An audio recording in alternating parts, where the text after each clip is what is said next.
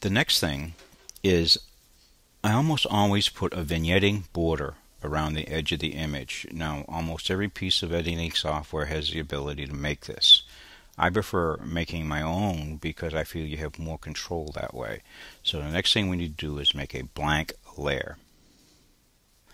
And on this blank layer, we need to put a border. So we need to go to Select All, and that tells where we want to place the border. And now we're going to go on up and we're going to get down to Stroke. And here we can set the stroke size. Now, this is directly related to the resolution of your image. If you have a 72-bit image, 15 is going to be much larger than it is on a 300. So because this is a high-res image, I'm going to actually put about 30 in here. I always use black. I've tried using other colors and they just don't seem to work as well. So I usually use black. Click OK.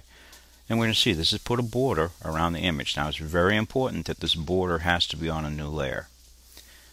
Then you're going to go on up to Filters. You're going to get down to Blur and Gaussian Blur. And now by moving the slider, we have a lot more control over exactly where that vignette goes in the image. So we can move it back and forth. So I usually pick a spot, and I know it looks too strong. But the beauty of it is that you can now go in, I use these two interchangeable. I slide it across, and you can see now I can control exactly how much vignette I put in. Now I go to a point and where I don't think it's working anymore, or I can't see any difference.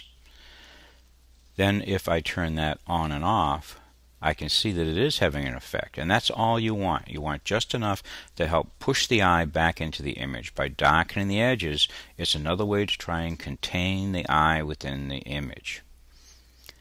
These are the basic adjustments that I use on almost every image that I produce.